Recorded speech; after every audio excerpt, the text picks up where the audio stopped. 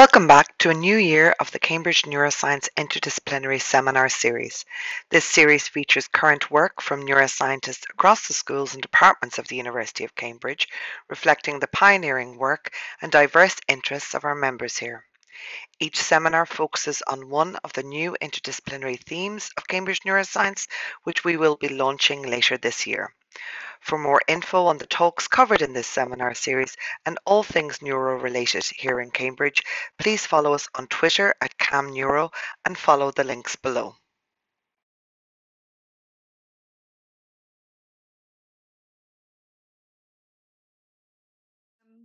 So thank you everyone for coming. Welcome back to the new term. I'm sure you'll agree we have a very exciting lineup of speakers for this first half of the year, kicked off brilliantly by Professor Sarah Baker. I'm really delighted to welcome Sarah. She's a friend and a colleague. She's a professor of developmental psychology and education at the Faculty of Education here at the university. Her research aims to improve children's lives by identifying factors at home and school that can support their agency that they have over their own learning. And today she's going to share her research on identifying effective interventions in early childhood education. So with that, I'm going to pass over to Sarah and looking forward to your talk. Thank you so much, Derv, and thank you everyone for being here. I think this is going to be fun because we have the opportunity to have an interdisciplinary conversation. I'm well aware that not everybody who's here will have a background in education or even necessarily in psychology, but hopefully that won't be an impediment to our discussion later on. I'm actually happy to take questions either as we go or at the end, or however you normally do it is fine with me. So normally, Sarah, we take them at the end, but I mean, it's completely up to you. If you don't mind people interrupting you, they can put up a hand or whatever, if that's what you prefer. Well, I don't mind. Let's try to do it at the end then, shall we?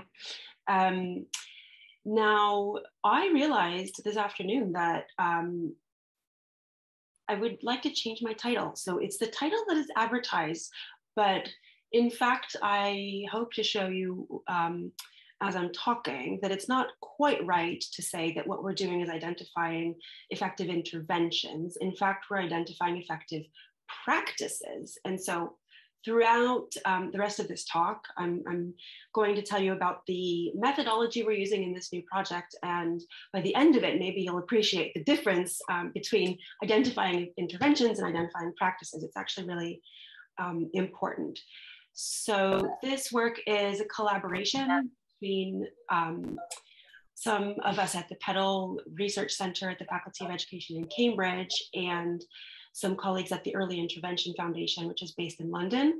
EIF, for those of you who don't know, is a government set up by the UK government, funded by them originally, to act as a kind of clearinghouse for effective practices in the early years.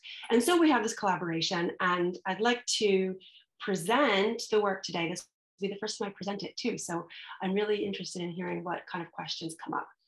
First of all, I will make a case for why we think it's important to identify common elements of practice. Then I'll share the methods that we've used in this project to do that. And finally, I'll talk about the communications strategy.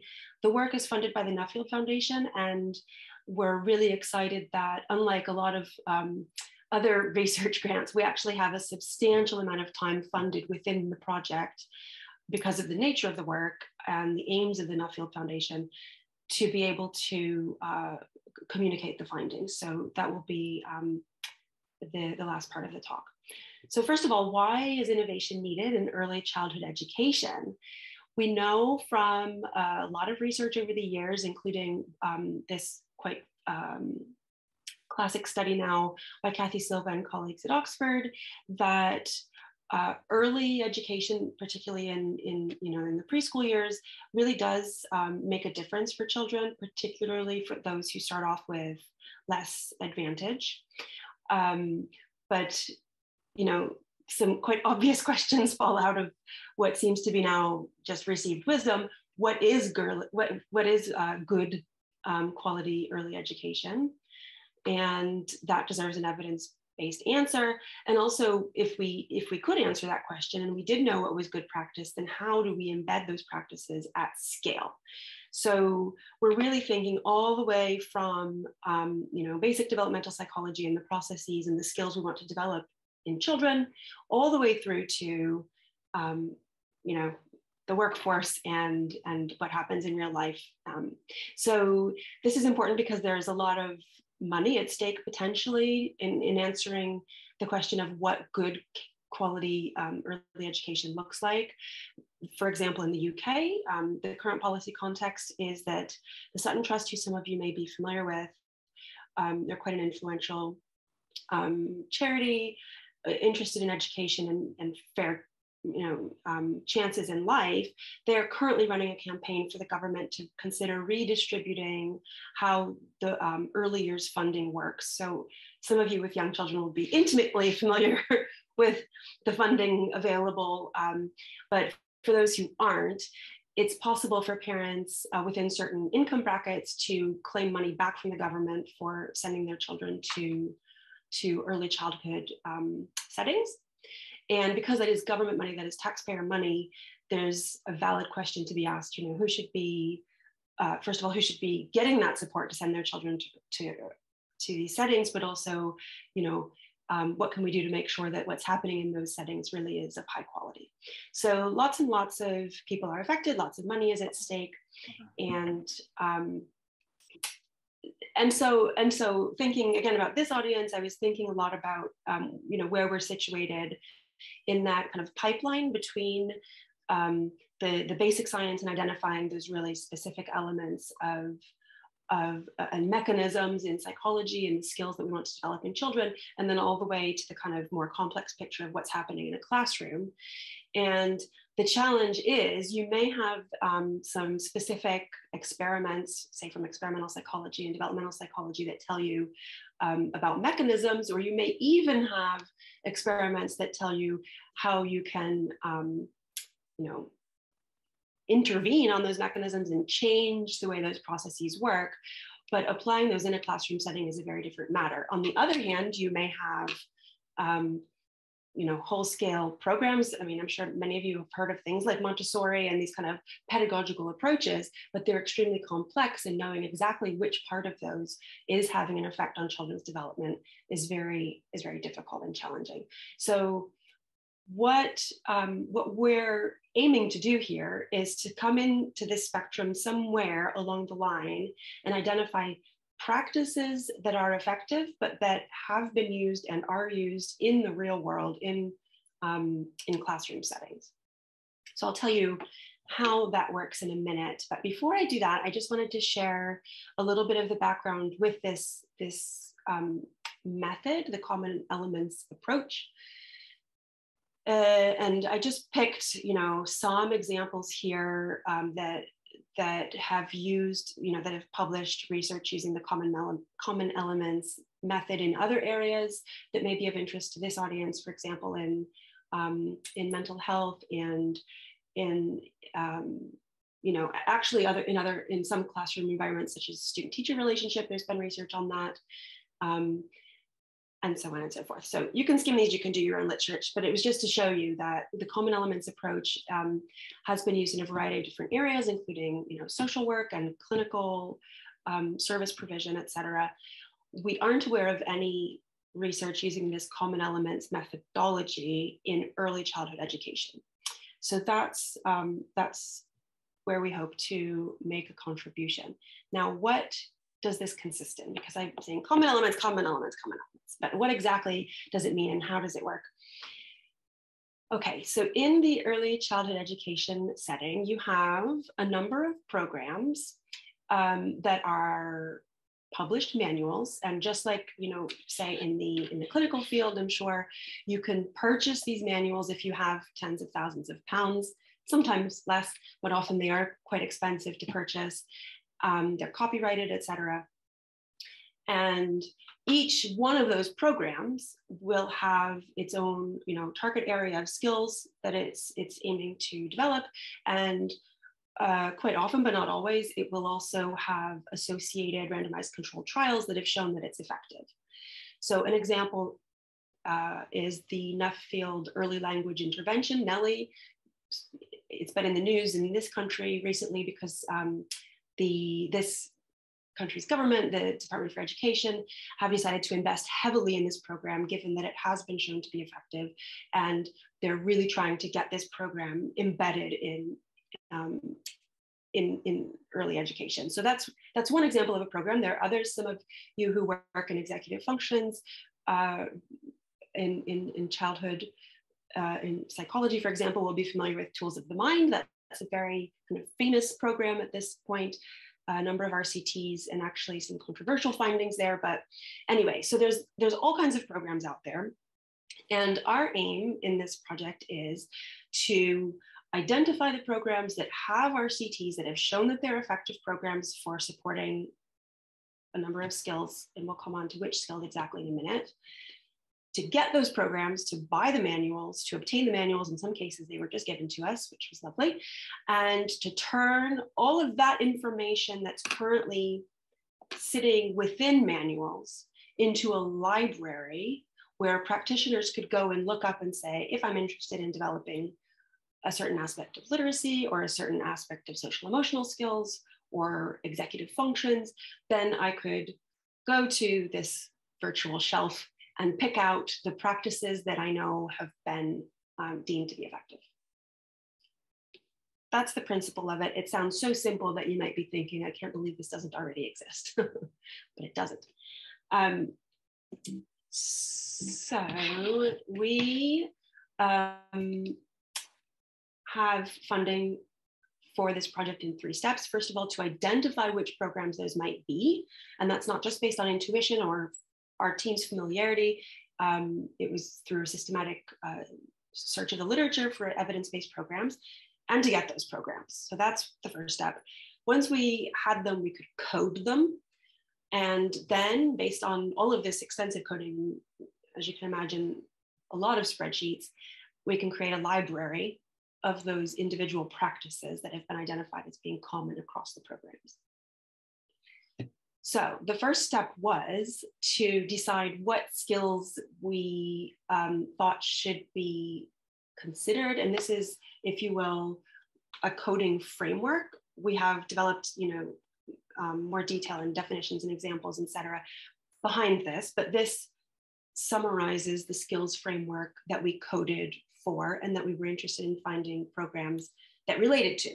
So it's meant to be essentially comprehensive across development. Some of you might be thinking, oh, there are things missing. One of the big ones that we know is missing is motor skills, early motor skills, and we are aware of that. We deliberately put that aside. We can talk about that if anybody's specifically interested in that. But other than that, this covers essentially all of the kind of primary areas of development, some more academic and some more kind of broad-based skills. Now, once we had set the skills framework, we could conduct a systematic review of the literature. And as I said, we were looking for any program that supports those skills and that targets young children.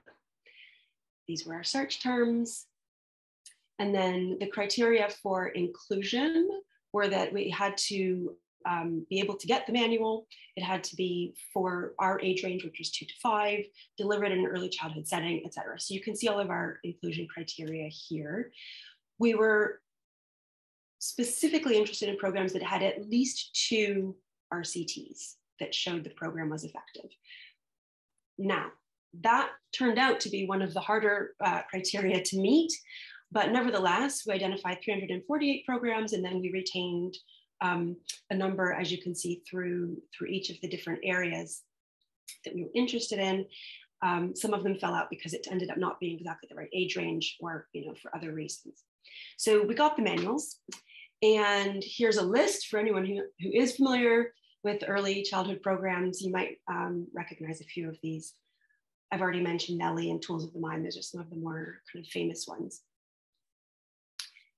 So having this list of, I think I said 27 programs to code, each one being somewhere between, I don't know, dozens and hundreds of lessons long, we had to go through, so the research team went through literally line by line every one of the programs and coded these, the manuals, which gave us these big spreadsheets, right? So in all of the manuals, we were coding for each of these things.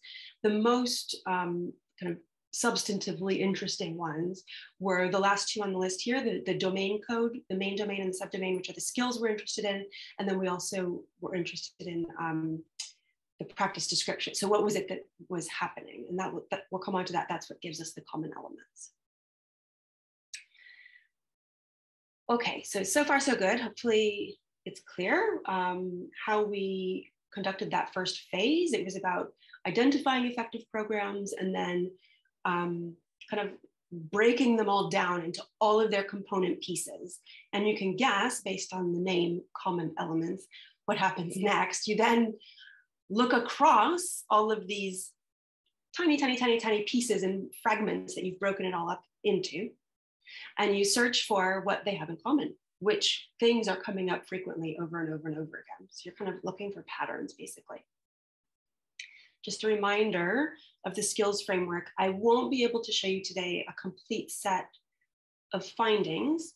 So I'm going to pick a few examples of our preliminary findings based on our coding, just to illustrate. It's more of an illustration, really, because I know the audience here is probably more interested in the method than necessarily the kind of specific findings, but I will illustrate them. Mostly, in fact, I think all of my examples are from the social emotional skills domain. First of all, what you can do with this method is just have a really like a broad look across manuals. This is just a short list of the manuals. This isn't all of them, but just to show you that you can, for example, ask whether, you know, how widespread certain skills are across the manuals. So just an illustration, right? What you can see here is that most of the manuals tend to target many, many skills, and you know, across the board in social emotional skills, they're mostly all targeting self-regulation, social cognition, and social competence. One exception to that was the last one, red light, purple light on our list, which was only, in terms of our coding, only showed that it was targeting one of those and not all of them. But that's okay. So that's just the really broad sweep there. First of all, you can see across the different areas.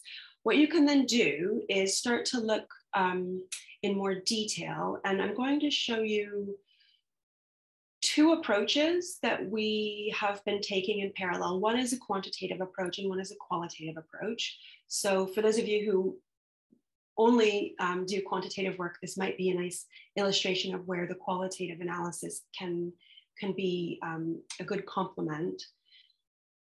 Let's just look at emotional knowledge, just so I can talk you through what you're looking at, just to give you the example here.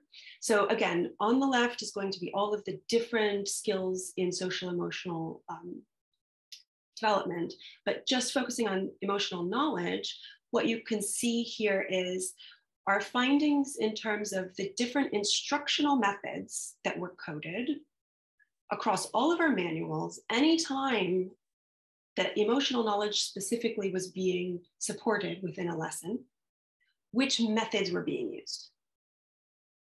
Okay, and the same for all of the different skills. But what you see here, for instance, in terms of this heat map, these are just percentages, is that 25% of the time, emotional knowledge was being supported through visual display materials or tools embedded in the class environment.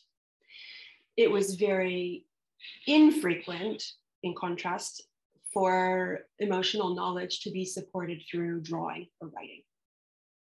Okay, and then of course you could just go through and do any other comparisons you wanted. By looking across all of the different skills in the social emotional domain, and then kind of ranking them, you can see that there's a set of instructional methods that are coming out as being most frequently used. And those are, I guess, those top 3, maybe 4, if you want to extend it to games and icebreakers. But really the most common one is use of some kind of visual display. Now, an example of that in emotional knowledge might be having faces that show, say a happy face, a sad face, and this kind of thing, and using those on the wall or on a poster and having children identify what emotion does this character, is this person showing, for example. And visual display being quite common across all of them, but not necessarily for every single skill. So social communication, for instance, stands out, and using visual displays to support and teach social communication seemed much less frequent. So this is just the kind of heat map you can get from doing all this coding across all the manuals. You can also, of course, do some analyses in terms of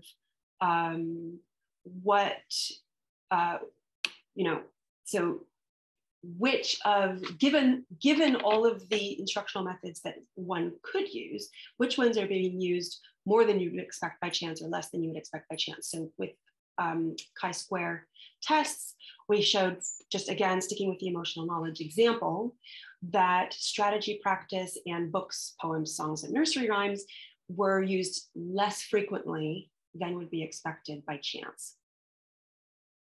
Okay, as I said, I'm just illustrating the method, not necessarily trying to give you like a detailed, comprehensive summary of all of the findings. But one of the, okay, so that's all I had to show you for the quantitative analysis for now, but you can imagine perhaps in other areas where these kinds of approaches might be useful. I want to move on to the qualitative analysis because so far, I hope you'll agree that if I just showed you something like this, just knowing that, say, Q&A and discussion is used frequently to support emotional knowledge, that's theoretically interesting information, but if you were a practitioner, that doesn't necessarily give you ideas or examples of what you could do, today in your class. You would have to spend a lot of time thinking, okay, so how, coming up with actual practices and examples. So the idea in thinking again about going from the research base to really embedding these practices and putting them in the hands of practitioners, the idea is to be more concrete and to give people more specific information about those kind of theoretical categories like Q&A and discussion. And that's where the qualitative analysis comes in. So the team coded, and again, this will just be an example, but the team coded all of the information that we have from the manuals. Every single,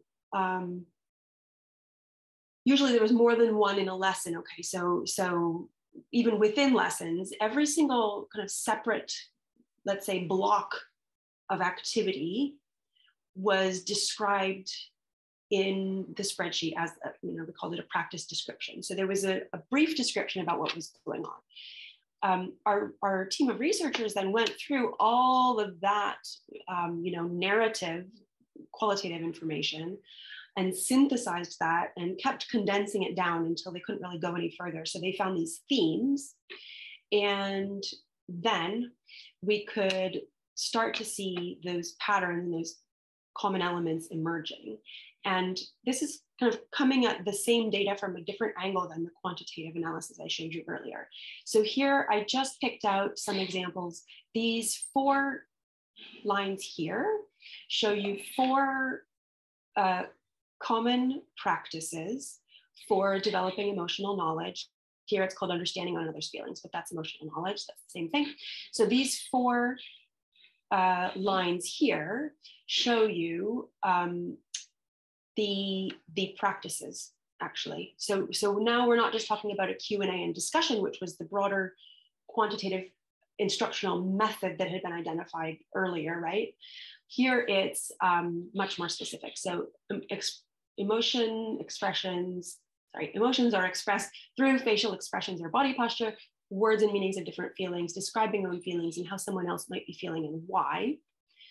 So each of those is a slightly different aspect of understanding emotions, that idea of emotion knowledge, that skill. And here are the counts of those common elements across the manuals. So this list is ordered in terms of the most common and going down, and I chopped it off. I mean, it goes on and on and on. But what you can see, for instance, is that 117 times across the manuals that were coded, we found something that related to understanding that emotions are expressed through facial expressions and body posture.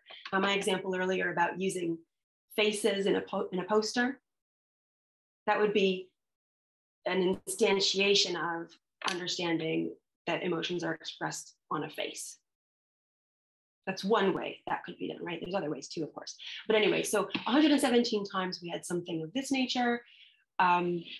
75 times there was a unit or a kind of activity that related to understanding how someone else might be feeling and why.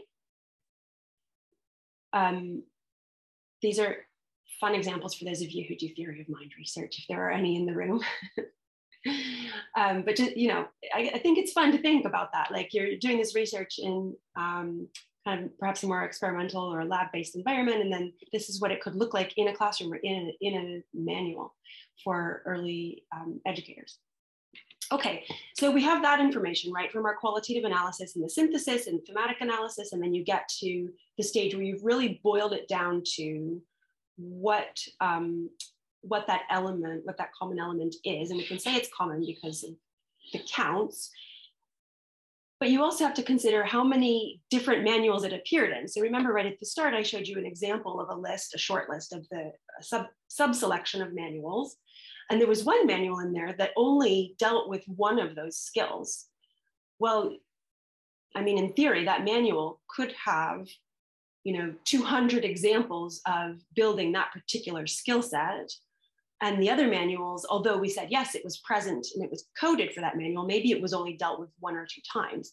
So in this list, you might be looking at an element that has a very high count and appears many, many, many times, but it turns out that it's all from one particular program, in which case you wouldn't really be able to say that's common. I mean, you could say it was common in that program, but it's not a common element across all of the different programs that have been shown to be effective.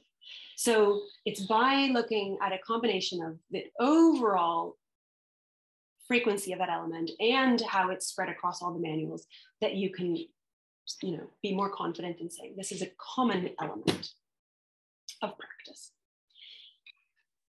I'm going to pause for a breath, and I'm also going to remind you of my opening thought I shared with you about how I wanted to change my title, because when Derv asked me for a title and I said, oh gosh, I gotta quickly send a title. So I did, but only thinking about it afterwards today. And I thought, actually, that's not right. It's not about identifying the interventions, it's about identifying the practices. So now, hopefully, you can see what I mean and why actually there's a huge difference between identifying the interventions and identifying the practices. Okay, so a bit of reflection on the method as a method, and this will be through the lens of our experiences in the early childhood education domain, but I'd be interested in hearing whether you think these would apply to other areas, for instance, in clinical work. First of all, we are limited by the raw data that is available, and if all of the data that we're using to code, right, to develop these extensive spreadsheets and to look for frequencies and to do our qualitative analyses and all of these things, if all of that is based on published program manuals, which I've told you it is, then we have to be very conscious when we come to the end of all of this to think, right, okay, well, these are the common elements. These seem to be very, frequent practices present in those effective interventions, but there may be other things that aren't present in, or that aren't visible because they're not in published manuals that we haven't accounted for here. So it's just keeping the awareness that it's not we can't say at the end of all of this that this is the definitive set of effective practices in early childhood education, because there could be things that aren't in manualized programs. Okay, I mean, well, I'll come on to, okay, so that's related to the next point, which is about RCTs and replication issues.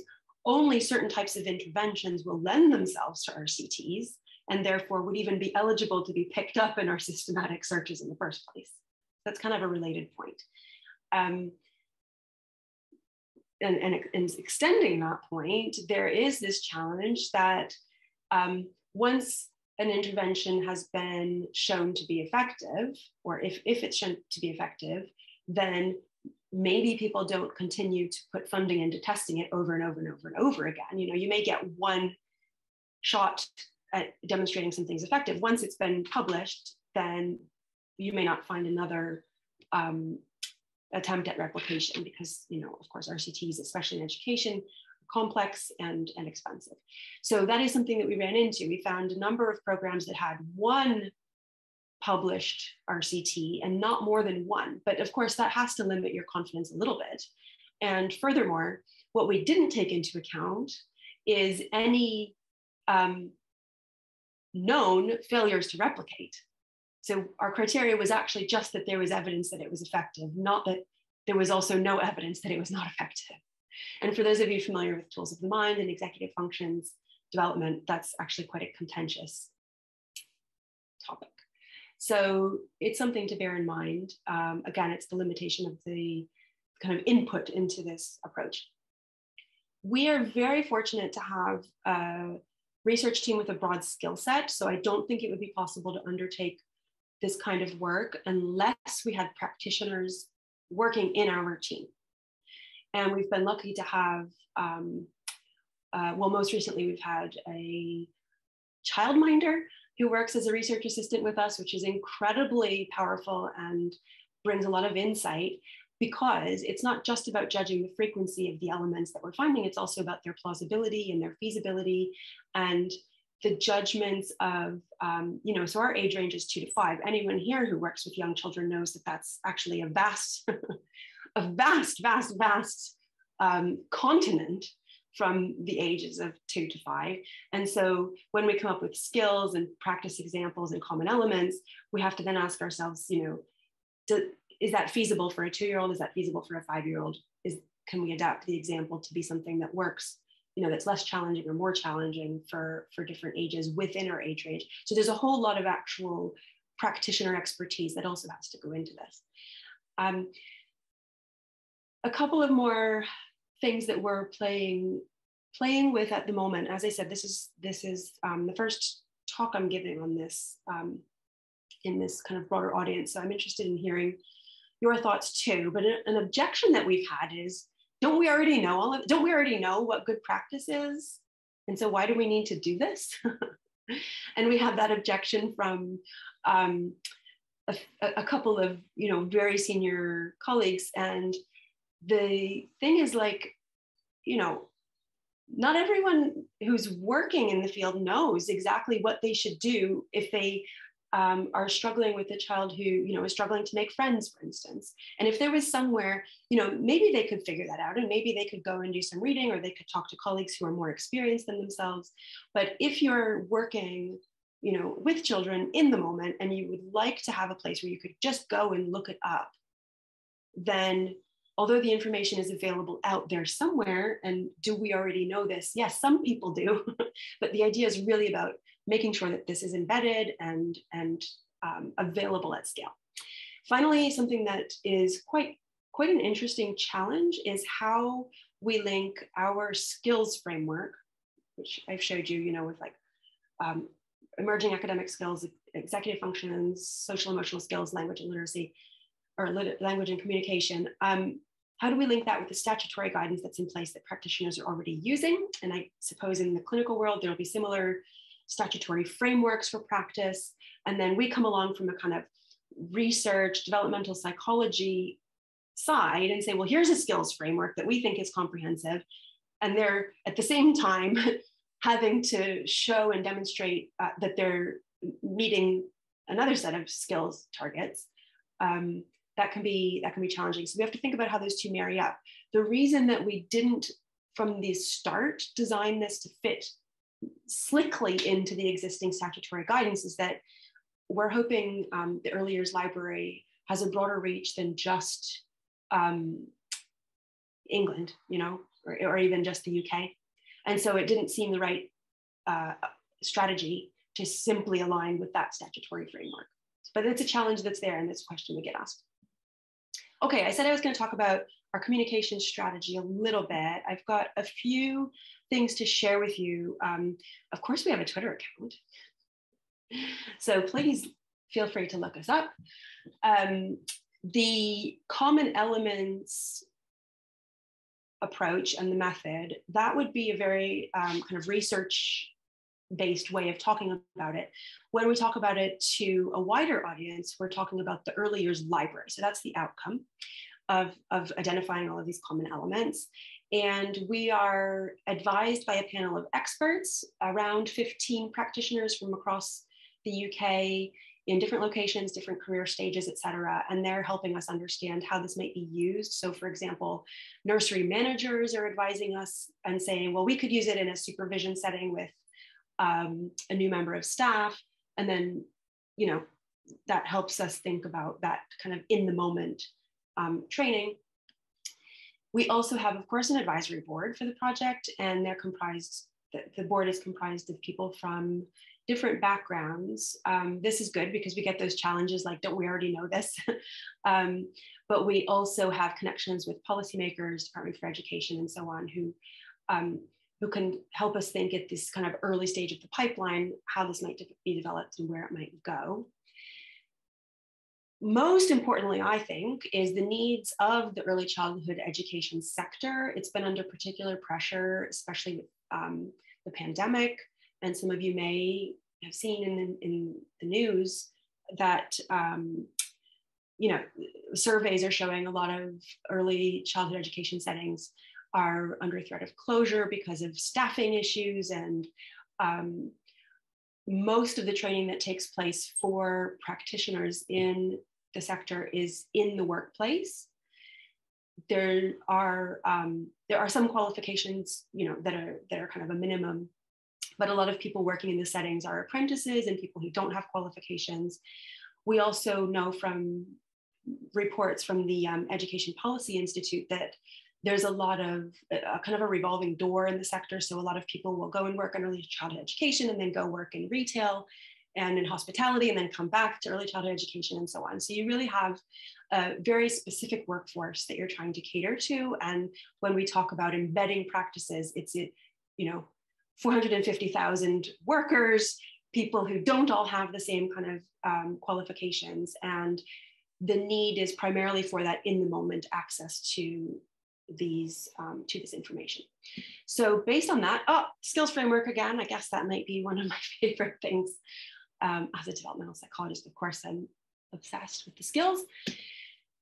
Here's an example. Okay, this is a preview, early view of what we're hoping will come out of all of this. And again, from the social emotional domain, this time it's developing positive relationships. It's not the emotional knowledge one, but it's one skill. Okay, so developing positive relationships would be the skill that somebody might be trying to support a child with.